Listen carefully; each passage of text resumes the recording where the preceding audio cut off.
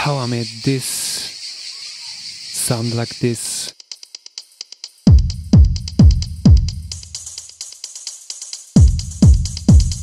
Drop the recording sample into a drum rack slot. Find a nice start for the sample.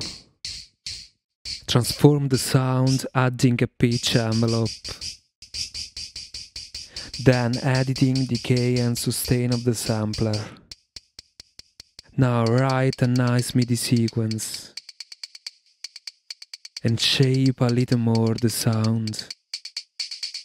You can now duplicate the sampler, add a new sequence into the piano roll, and making it different.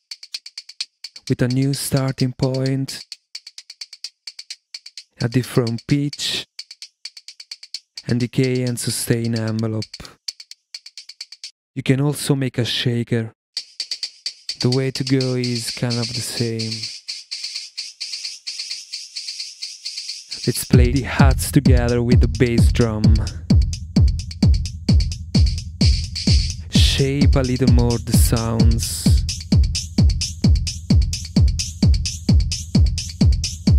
Then refine the shaker.